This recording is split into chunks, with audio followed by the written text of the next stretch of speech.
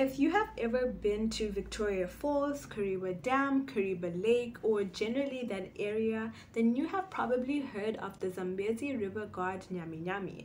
You've probably also seen people in stores selling Nyami Nyami necklaces, Nyami Nyami bracelets, Nyami Nyami earrings, and the Nyami Nyami walking stick. So I've been interested in African mythology and in particular pre-colonization. So I looked into Nyami Nyami and I looked into who he really is and where he came from, and I found that he has a very interesting story. So this is that video. So who is Nyami Nyami? In African mythology of the local Tonga people of the tribe of Zambezi Valley, they state that Nyami Nyami is the river god, and he lives in Lake Kariba and is believed to be a serpent-like creature. He has a snake body and the head of a dragon or a fish. He's said to be about 3 meters wide, which is insane to me because I thought that he was like a small snake, but he's 3 meters wide and nobody knows his length because he's always underwater. So Nyami Nyami has appeared to several of the local Tonga people, and he's always described as either appearing as a whirlwind, or others say that he appears with a snake body and a fish head. It's difficult to say how big he is because he's never fully shown himself to anybody, but legend has it that the water turns red when Nyami Nyami swims past, and the locals and the elders and the chiefs have seen him, but the river god has been in hiding ever since the colonizers arrived, which was around November 17th of 1855 when David Livingstone discovered Victoria Falls, even though Tonga people had been there for centuries. So Nyami Nyami lives under a large rock close to the present day Kariba Dam.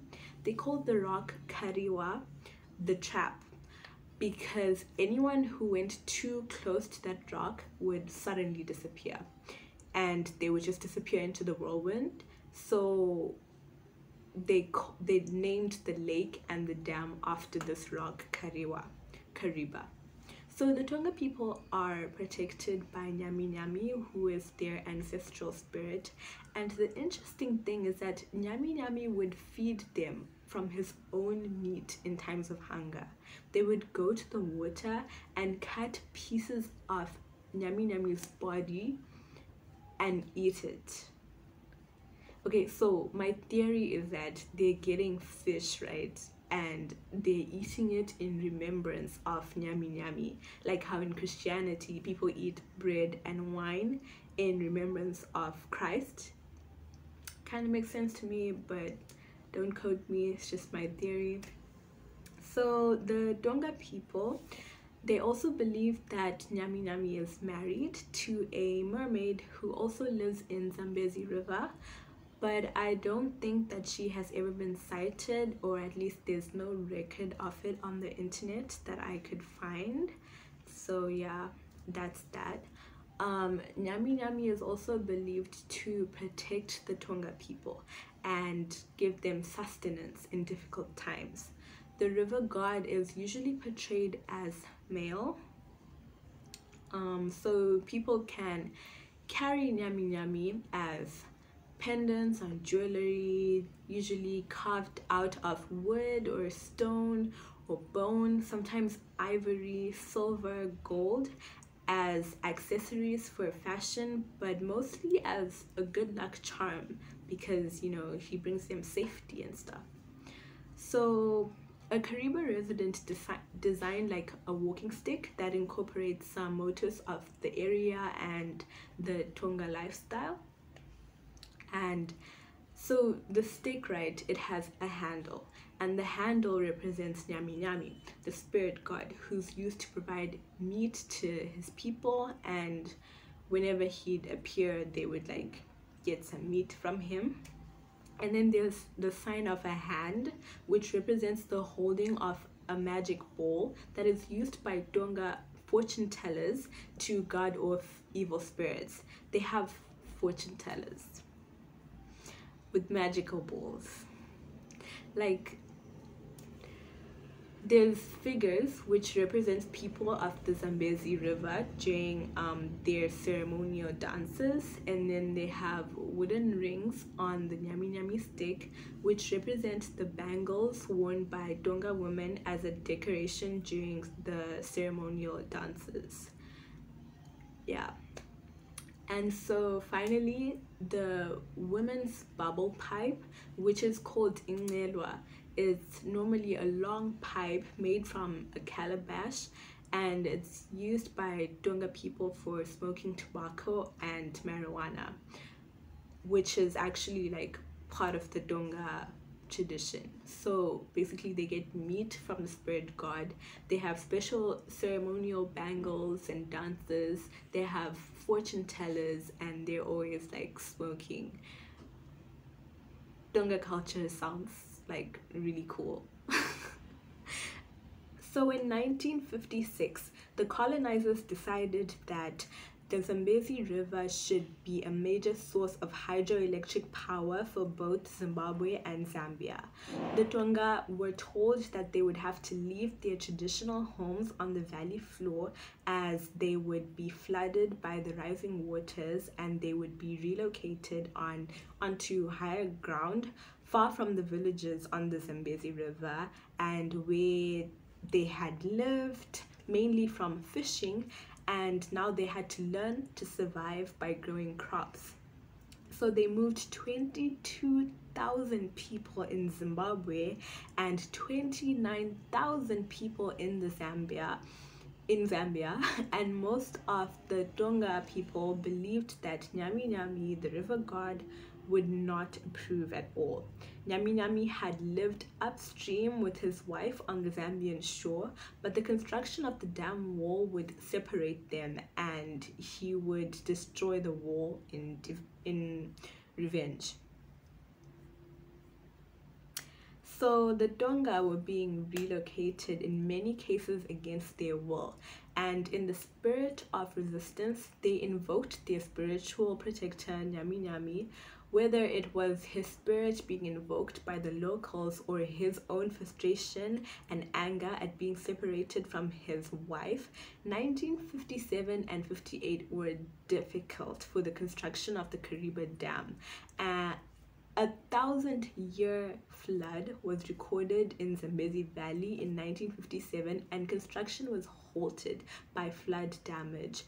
Local Tonga people nodded, saying, "We told y'all." And during the next rainy season, another flood happened, and it was less violent than the previous slide, but the Tonga elders claimed that the dam wall still stands only because of their intervention. It is the traditional role of the tribal elders and leaders to speak on behalf of the inhabitants of that area whenever Nyami Nyami is angry or enraged. So some of those who were killed were white Italians whose body disappeared, and there was an extensive search and they failed to find them, and so the Tonga people were asked to assist because they were the tribesmen and they knew that area very well. And so they explained that Nyami Nyami had caused this disaster in order to appease his wrath, and they needed to make a sacrifice in order to appease him. So they weren't taken seriously, but through desperation, the relatives of the missing workers were due to arrive to claim the bodies of their loved ones, and so the search party agreed in the hopes that the tribesmen would know that the bodies were likely to have been washed up in which areas. So a black calf was slaughtered and it was floated on the river. The next morning, the calf was gone and the workers were in the place of the calf. So the disappearance of the calf isn't really mysterious because there are crocodiles in the Zambezi River, but the sudden reappearance of the workers' bodies after they had disappeared for a few days, it just can't be explained. They suddenly appeared. After that disaster, the flow patterns of the river were studied, and they were quite certain that the likelihood of another flood was not going to happen, like not as bad as that one, because that kind of flood only happens every 1,000 years. But the very next rainy season brought even more floods, even worse than the previous year. And it was Nyami Nyami. Nyami Nyami destroyed the coffer dam. He destroyed the access bridge and parts of the main wall. Is it a coincidence? I don't think so. I think it's Nyami Nyami. The project survived, and the river ended up being controlled. In 1960, the generators were switched on, and it supplied electricity to both Zimbabwe and Zambia ever since to this day.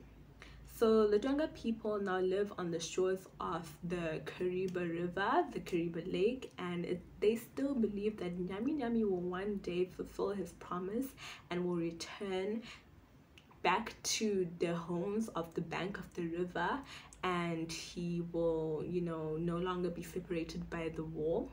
And they believe that the frequent earth tremors that you feel when you're around that area are caused by the spirit trying to reach his wife, and one day he will destroy the dam. During the next rainy season, the region saw even worse floods than those of the previous year, as was to be expected by the Tonga people, who believed that Nyami Nyami had struck again. This time, the floods swept away 11 Italian builders. Their bodies were later discovered in partially wet cement in the dam wall. And after making his calculations, the chief project engineer decided that it would be more structurally sound to leave the bodies plastered on the wall than to make an attempt to remove them. So today their bodies are part of the dam wall. Their bodies were just never removed. After the dam was completed, the Tonga believed that Nyami Nyami withdrew from the world of men, like he went back into his spiritual realm. And so finally in December 1958, the Kariba Dam was completed, but not before it cost the lives of 80 people.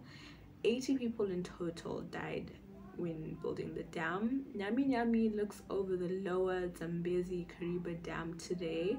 Tonga people today, Kariba locals and visitors look forward to September each year as the Nyami Nyami festivals are held to venerate the river god. A depiction of Nyami Nyami was erected near the dam wall, so you can see that if you ever go to Kariba Dam. The Nyami Nyami is the ruler of the water, and his symbol is worn to like ward off evil spirits and to contact wealth. For kayakers, rafters, surfers, the metaphor extends to like good paddling and like safety, and Nyami Nyami is like a mediator between the people and God. Oh my gosh. And some say that he grows angrier and angrier every year, and it's just a matter of time before he unleashes his devastating power so that he can one day reunite with his love. So I don't know what you guys think, but all I'm saying is that Kariba Dam has been cracking like as recently as 2019, and the government is continuously raising money and trying to get the wall fixed and making sure that it doesn't break down. I'm not saying it's Nyami Nyami, but like it might be Nyami Nyami. Thank you for watching. This is the end of the video. leave a like, comment, subscribe, share. Bye.